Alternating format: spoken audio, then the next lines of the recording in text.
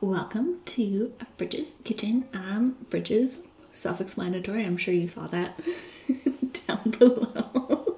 In any case, hello. Today I want to make strawberry miso shortcakes with black pepper whipped cream. The only biscuit recipe you ever need. This is not that. This is an experimentation on camera because I think I have in my head that a miso shortcake with strawberries and some black pepper sounds really good, sounds interesting, doesn't sound overly sweet, and I've never had it. So let's see if this is actually delicious. I'm pretty sure it's gonna be, but we'll find out at the end. First things first, we'll need to get our miso shortcakes combined and in the oven. So we're going to use 225 grams of all-purpose flour, 7 grams of baking powder, half a teaspoon of salt, and 15 grams of white sugar.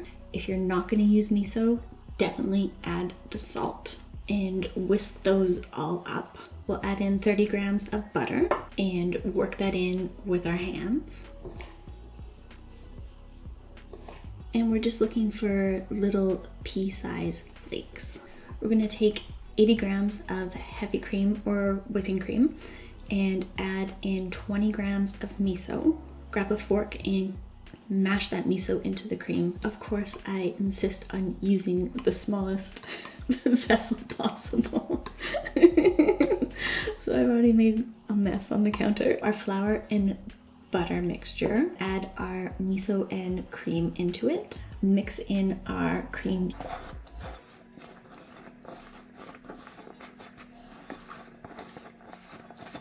Also, a great time to turn on your oven to 400 degrees. It's mostly combined in our bowl, so we're gonna flip it out onto the counter to bring it together. When you turn it out onto the counter, you're gonna be like, this is not enough liquid at all. Once you scrunch it a few times, everything will come together and it will turn into a dough. Press it out into a rough square. If you have a pastry scraper, this is gonna help. If you don't have a pastry scraper, a knife will work. Divide it into 4. And then stack them on top of each other into one giant tower. This is how we're gonna create flaky layers without a lot of effort. Smush it. Grab your rolling pin. You can add flour if you want, but it shouldn't be necessary. It's gonna be a little bit sticky. And roll it out till it's about 1 inch thick. And then I always just use my thumb to measure. Roughly is what we're going for. Then we're gonna take a 2.5 inch round cutter or whatever you have to get like 2 kitty corner circles out of, because we're making a little baby dessert, and cut out some rings. And put these guys on a parchment lined baking sheet. And reform the dough and see if you can get another one out of it, which you should be able to. It's about the same.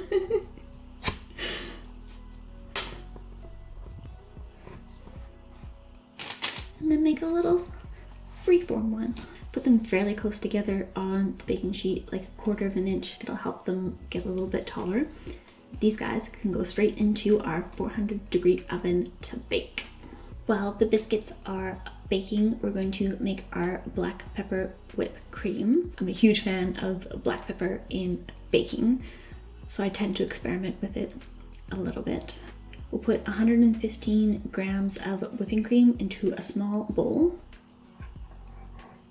We'll add in 1/8 teaspoon of black pepper. I don't think this amount of whipped cream calls for a stand mixer, so just whisk that bad boy up. It really doesn't take very long with this little amount of whipped cream, and I find if you tilt the bowl on its side and use the bowl in this back and forth motion to help you, it happens like super quick. And you should get like nice soft peaks. And then give it a little taste to see if you like it.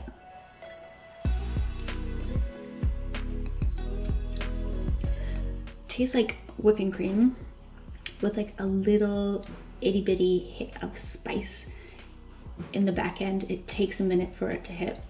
This is going to be really good with the strawberries and the miso shortcakes. We can put this guy in the fridge. What would strawberry shortcakes be without strawberries? I'm going to take our strawberries, chop them, and then cut them into eatable slices.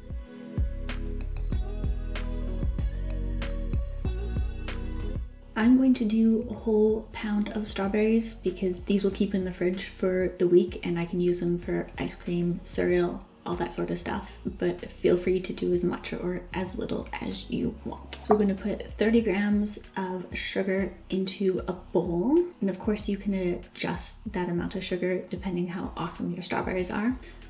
Once they're all sliced up, take your fork, stir it around a little bit. These can just hang out on the counter while the shortcakes bake. Just stir it every once in a while and they'll be good to go. Beauty. These look really great. They're nice and tall and flaky. They took about 13 minutes in my oven, but your mileage is going to vary depending on your oven. This is going to be some tasty little dessert snacks. Shall we plate one of these guys up and give it a munch to see how delicious it is?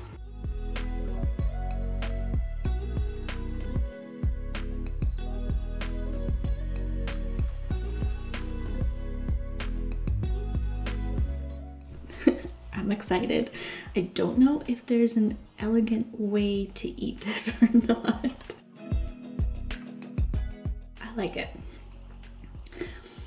The miso gives like this subtle background saltiness.